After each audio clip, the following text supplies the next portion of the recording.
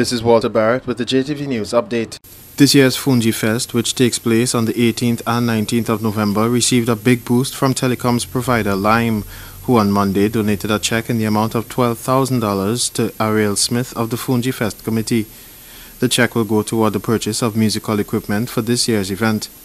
Smith thanked Lime for the donation, which was made during the opening of Culture Week at the Elmerstad High School, and he encouraged the students to become a part of a Fungi band in order to appreciate and preserve the music that has become a part of the BVI's culture.